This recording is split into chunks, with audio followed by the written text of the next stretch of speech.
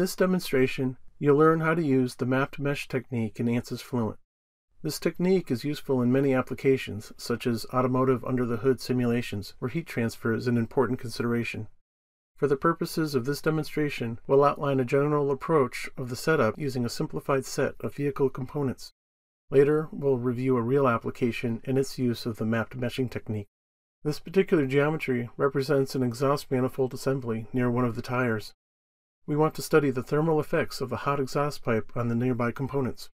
The mesh for this problem consists of a mesh for the fluid regions both inside and outside of the pipes.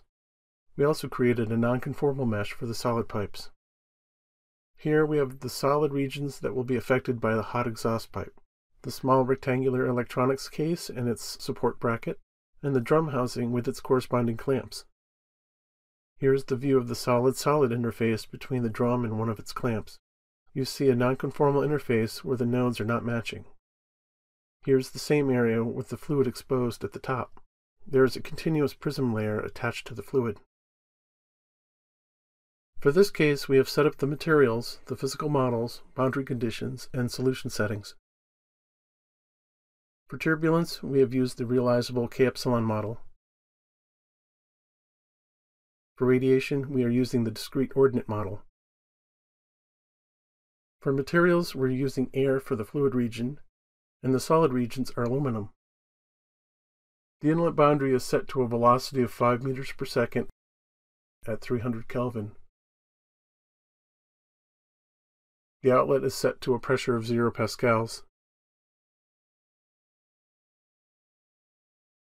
The exhaust pipe is set to a temperature of 800 Kelvin. We will use the Mesh Interface dialog box to create the mapped mesh interfaces. I've already set up the mesh interfaces for the solid-solid interface zones, so I'll select the remaining unassigned interface zones. These will make up the fluid-solid mesh interfaces, where I want to model conjugate heat transfer. I can choose one-to-one pairing so that each mesh interface is comprised of only 2 zones. This will reduce calculation expense and limit any needed troubleshooting. I'll enable the mapped option, which is more robust than the standard non-conformal interface, when the interface zones penetrate each other or have gaps between them. I'll enter a prefix that will easily identify these as fluid-solid mesh interfaces, then select Auto Create. Fluent will automatically determine which of the selected interface zones can be grouped together to form mesh interfaces based on their proximity to each other. This is especially convenient when dealing with large numbers of interface zones. I can define a local tolerance to determine the size of the gaps or penetrations that are allowed in each interface. In general, a value of 3 or less is most efficient. Now we can review the various interface mappings. Here we have one of the fluid-solid interface mappings. The word main in the name refers to the name of the fluid. The fluid-solid interface needs to be mapped to its corresponding interface pair. This corresponds to the mesh interface of the fluid that faces the solid clamp, and its matching surface, the mesh interface of the solid clamp that faces the fluid. Here's the mesh for one of the clamps from the drum housing. See how the 2 mesh interfaces overlap? One interface belongs to the fluid, and the other interface belongs to the solid. Here we have one of the solid-solid non-conformal interfaces. The mesh interfaces are similarly defined.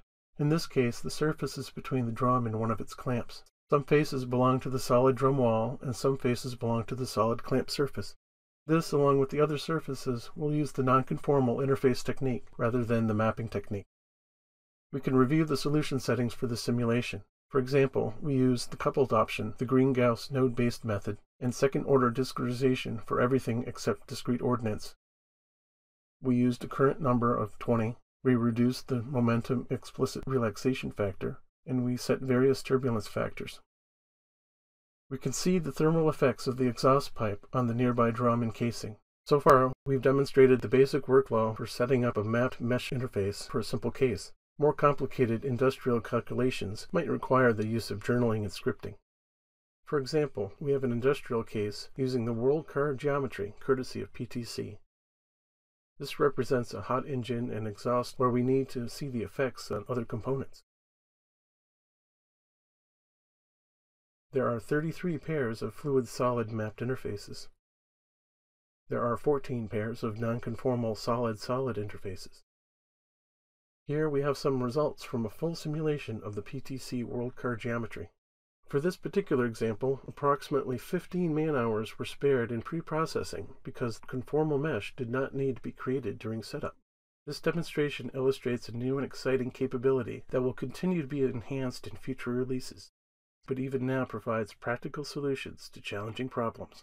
This concludes this demonstration of using mapped mesh interfaces in ANSYS Fluent.